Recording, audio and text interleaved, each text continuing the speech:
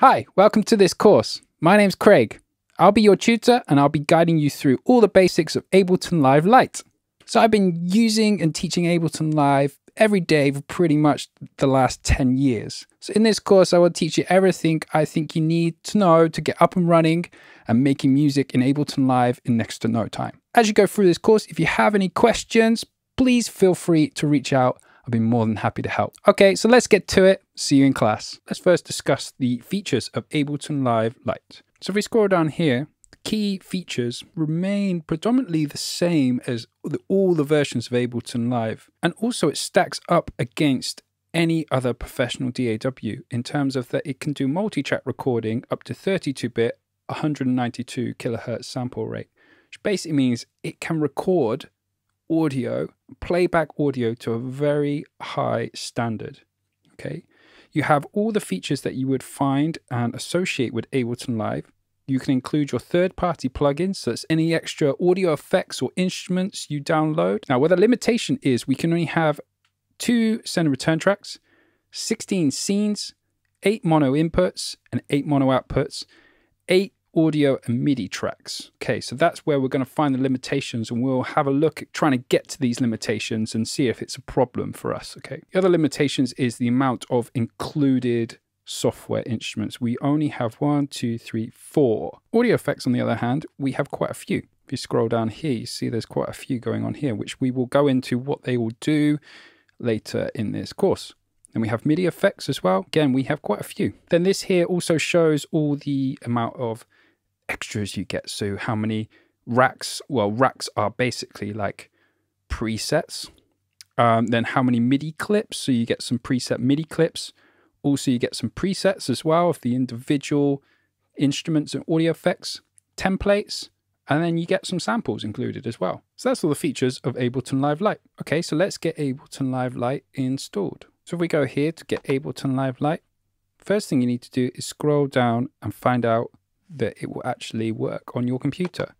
So you need to see if these specs match up with what you have for your computer. So what's really cool about Ableton Live is that it's Mac and PC compatible. Just check you have all these specs on your Mac or PC. Okay, if that's all good, let's download it. So the installation process for Ableton Live Lite is slightly different to Ableton Live Intro. Intro is pretty much straightforward. You go to the shop here and you go buy now, and you would download Intro. It would ask you to create an account. You would then download it, press a button in Ableton Live that says authorized, and it's authorized. It's a bit harder with Lite, and let me go through the process, and I'll refer back to how easy it is with Intro in a second. So we go get started, we click download. Once it's download, run through the installation process, then go to your applications, and we're just going to double click, open up Ableton Live. We're going to go authorize with ableton.com. Now, if you were installing Intro, this is all you would need to do. You would click there, it would open up your account, you go open suite, and it would go, it's installed. As long as you're still signed in on your browser to your account where you purchased Intro. Now, if you see here, it says licenses do not match. So remember, Ableton Live Lite has to be purchased with a controller. So it's not completely free, although it looks like it's free there. You have to have a license. So I've brought a Launchpad by Novation. I've signed into my account on their website, and then I go to my software, and it shows all the software that comes with my product. So you need to just double check before you purchase a product that it comes with Ableton Live Lite. So I go view details, and here's my serial. So I'm going to go copy that. Now I'm going to go back to Ableton Live's website. You need to create an account with Ableton, but it is free. Then once you've done that, if you see up here, I have my licenses. Click down, it says register a new product. So now I'm going to do is paste the code for Ableton Live Lite. Press submit. Then we're going to do the same thing we did before. Authorize with Ableton. It says Ableton Live Lite, authorize. Click authorize.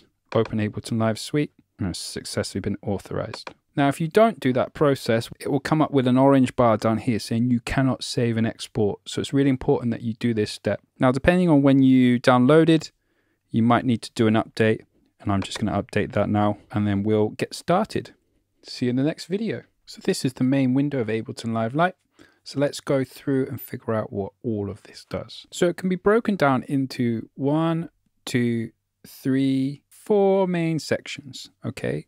So we have our transport controls, our browser, a detailed view, and our main music creation area. So let's start with the transport controls. So I'm not going to go over all of them, I'll just go over the ones you need to get up and running. So first one is the tempo up here. So this sets the speed at which you listen and record your music. You can adjust it by simply clicking up and scrolling up or scrolling down. You can double click and type in a value. To be able to hear the pulse of the song, you can use this thing here, which is the metronome. So if I press spacebar now to engage the playback, you can hear the metronome sound. I can slow it down, speed it up. Double click to get back to the preset of 120. Now if you click on this little drop down arrow here, we have options. So we can have a count in, so that'll give you a certain amount of bars before it starts recording. That's always quite good. And then you have some rhythm options here and enable whilst only recording. Let's turn that off for now. Next thing are the main transport controls. So we have play, which plays back any audio or MIDI information we would have engaged or in arrange view. We have stop, which stops, and if you double click, it takes it back to the start. Here we can see where we are at bars, beats, and then 16th notes. So if I press play here, 1, 2, 3, 4, you can see it's going through. This enables us to record. Now we'll come on to this in a minute because this record works slightly different to a traditional record in a normal DAW. And this one here also records. So we have 2 records. This record basically deals with the other view, which is arrange view. And this record deals with this view, which is called session view. So this is called our transport record and this is called our session record. If we go over here, there's a couple more features over here that we should be aware of, which is this little feature here, which is our pencil tool, which we can press B to engage that on and off. And that enables us to draw in MIDI notes, which we will do later in this course. Next is the keyboard here, which enables our QWERTY keyboard to turn into a MIDI controller. So be careful to turn this on only when you need it, because some shortcuts become redundant if you have this engaged. So if you ever press a shortcut that I say and it doesn't work, check that this little dude up here isn't engaged. Then key mapping, we'll come on to that later, but this is where we can essentially map anything to our QWERTY keyboard. So if I wanted to stop button here to number 1, I would just press number 1, press that, and then if I press 1, you see it flashes. Next is MIDI, which is exactly the same, but for an external MIDI controller. Here keeps you updated on your performance of Ableton Live, so it shows you the percentage of CPU you're using. So at the moment I'm on 2, okay? So you can have a 1 when current CPU overload, and then also it tells you when your audio engine is on, which we will come on to how to set your audio engine up in a minute. So that's all the features you need to know about for now. Next one is the browser. So if this isn't already open, it's this little drop down tab. So you have a categories with all the different things you need and use within Ableton Live Lite. Then we have places, which is just a link to places of files and samples that are stored on your hard drive. So we come down here, we have another little menu which is tucked away, and this is something called the groove pool, where we can add swing and grooves to our already existing MIDI clips. Don't worry if any of this terminology doesn't make sense just yet, you're in the right place, because as we go through this course, it will all make sense. Hope you're enjoying this video. Firstly, if you've gotten to this point, I'd like to thank you for watching this far. Secondly, I'd like to ask you to hit the thumbs up for the YouTube algorithm. It really does help us out here. More importantly, for the sort of person that's watched this far, it means you genuinely care about learning Ableton Live. Why not consider subscribing to the channel, turning on all those notifications, because we have loads more useful videos just like this one coming real soon. Anyway, thanks again for watching. Let's get back to the video. We have another little hidden drop-down menu here, which is our help or our info view. So if I keep that open, if I hold my mouse over anything, it tells me what it does. So this is quite good to have open whilst you're learning Ableton Live Lite. Next is our detail view. So this will either show our instruments we have on our MIDI track. So if I click at the top of a MIDI track here, it will show an instrument. If I click at the top of an audio track, it would show audio tracks. If I clicked on either a MIDI clip or an audio clip, it would show me what is inside. Now you can hide that here with this little kind of drop down menu here. And that brings us on to the main elephant in the room, which is this view, which most people open up Ableton Live and go, hell no, this just doesn't look like any other DAW. What is this all about? So this is something called session view.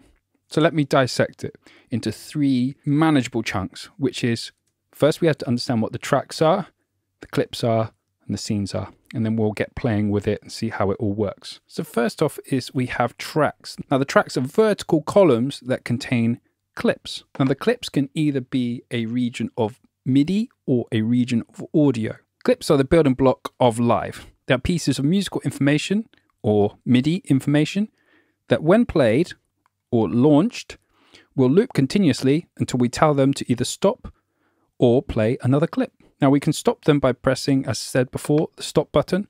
If I put a clip underneath, it will cancel the clip out. If I put a clip next to it, it will play on top. I will demonstrate this in a second. Last thing we need to get used to is this thing here called the scene. So scenes are used to launch every clip in a row simultaneously. So we click on the associated scene launch button, which is this play button here, and that would play all the clips in that line. This is very good for organizing our clips into different sections of a song. So on the tracks, we have a few more controls here. We can control where we receive audio from. External in means audio from outside the computer, which we will come on to in the recording audio. Monitor is then how you hear that audio coming in real time. Do you hear it directly from the sound card, or do you hear it being processed through Ableton Live? Then we have sends, which is where we can route the audio to one of these send and return tracks. And we have a volume, which we can adjust the amplitude of the audio or MIDI. To get it back to 0, just double click. We have a pan, which adjusts the audio or MIDI within the stereo image. We have a mute, which silences the track. Then we have a solo, which will just play that one track that is soloed and mute the rest. We also then have a record engage, which once that's turned on, that enables us to record loops within our track. Let's check our audio preferences to make sure that we can hear audio coming out of Ableton Live. We do this by pressing Command, comma on a Mac or Control, comma on Windows. You can also go up to the shortcut here. It says Settings. I believe on Windows it's in Options somewhere. Then we're going to choose the Audio tab down here, and we're going to look at this area here, the Audio Input and Output device. This essentially deals with how we hear audio going in. So when we come to record, how we will get the audio into Ableton Live for it to capture it, then how we hear it out. And that's the main thing we want to do today. So depending on how you've got your computer set up, are you listening just on your laptop speakers? Do you have your headphones plugged in, or do you have an audio interface? If you don't know what audio interface is, it's simply a box that you plug into your computer that allows you to convert audio into Ableton Live to be recorded and captured. Once you've plugged that in, you will then need to plug your headphones into the audio interface, not the computer. We'll come on to more about that in the recording audio section, but just if you've got that in, remember that's how you would, where you would plug your headphones in or plug your speakers in. At the moment I'm using some streaming software, so that's where I'm hearing the audio. So this drop down menu here basically dictates where the audio is going to come out from. So if you're listening on your audio interface, you would choose your audio interface. If you're listening on your speakers, you would choose your speakers. Or if you've got Bluetooth headphones, you would choose your Bluetooth headphones. We don't need to worry about the rest of the settings just yet. We will come on to that into the audio recording. So now we should be able to hear something. So if I click on one of these, we can hear it. You can do this by pressing Command, comma, which opens up the preferences, or on Windows is Control, comma. You can also find it up here in the Live tab. You go to Settings, or in Windows, it's in Options and down here somewhere. Once you're in the settings, go down to the Plugins tab.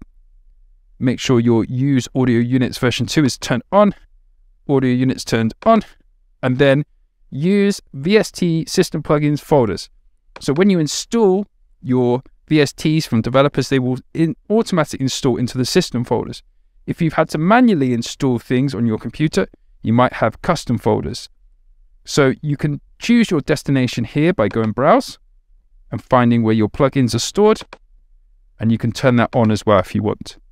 I don't have any VST2s in any custom folders, so I'm just going to keep it in my system folders. Hey, hope you're enjoying this video. If you'd like to dive deeper into the world of Ableton Live, why not check out my full Ableton Live course? We'll not only cover all the awesome things Ableton Live can do, we'll look at writing and producing a track from scratch, then we'll look at how we record vocals, then mix it and master it, ready for release. So if that's the sort of thing you're interested in, click the links below. Anyway, thanks for watching. Let's get back to the video. Then same options for VST3. So I'm going to choose the system folders.